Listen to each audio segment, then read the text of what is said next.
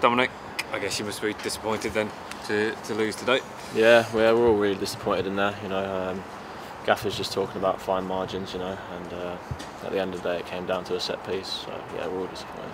Do you take any consolation from the fact that their managers said you're the best team that Burton have come up against this season? Did you say that? Yeah, I didn't realise that. Now that just hurts even more, him saying that. So, but yeah, like I said, we're all really disappointed in there, and yeah, to hear that, it's not nice, Obviously, hearing we're the best team he's played, but we didn't come away with anything, and we just got to look towards the next game. Yeah, it proves you must be doing some things right. And certainly in the first half, going forward, you were creating chances. Yeah, I thought we caused them plenty of problems in that first half. We had 2 or 3 really good chances that we needed to take in hindsight, So yeah, like I say, we just need to go again and take our chances next week.